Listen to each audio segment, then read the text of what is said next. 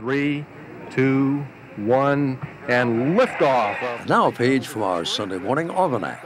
April 24th, 1990, 26 years ago today. The day the Hubble Space Telescope was lifted into orbit on board the Space Shuttle Discovery. Named for astronomer Edwin Hubble, the telescope was designed to peer deep into space, avoiding distortions the atmosphere imposes on earthbound telescopes. But from the beginning, there was trouble. Hubble trouble, as the headlines put it.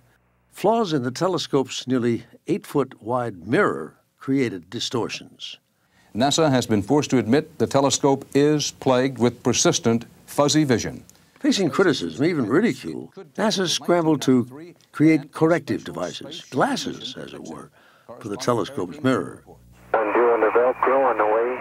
Astronauts installed them during a mission in late 1993, a kind of orbital optometrist visit. Which one looks better, one or two?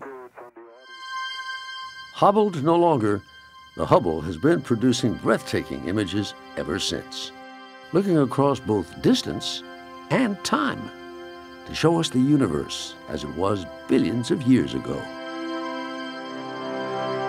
Not that time is standing still for NASA. It plans to launch a successor telescope in 2018. This one named for former NASA Administrator James Webb.